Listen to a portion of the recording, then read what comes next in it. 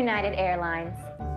You do what we say, when we say, and there won't be a problem. Whoever said there was no such thing as bad publicity was wrong. If we say you fly, you fly. If not, tough. From late-night spoofs to social media and mock United Airlines mottos, even one for a rival airline. But the original video isn't funny at all. None of us could believe that it would get to that point of violence. The other passengers were just berating the employees, saying things like, "You should be ashamed of yourself." Well, I found a statement from United CEO apologizing for what he called re-accommodating customers was widely criticized.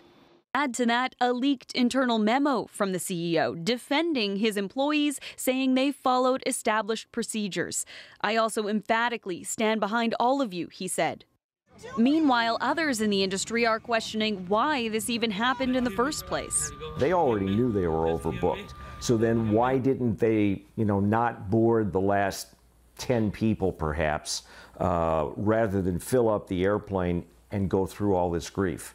Now on China's version of Twitter, there are calls for a boycott of United in a market that's already crucial to the airline. United stock fell in trading today, at times wiping hundreds of millions of dollars off the company's value. And there are demands in the U.S. for a congressional hearing, even sparking reaction from the White House.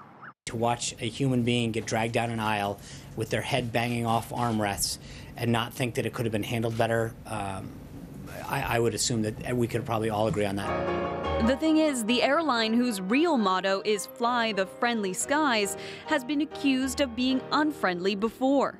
You broke my Taylor guitar. Dave Carroll had to make his own viral video to get United to pay for his broken guitar. This latest controversy, he says, shows the airline hasn't learned much. My experience was that they had a ways to go, and it seems like maybe they still have a ways to go yet.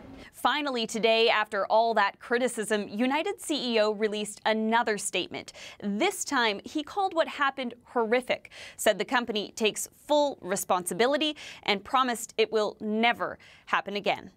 Jacqueline Hansen, CBC News, Toronto.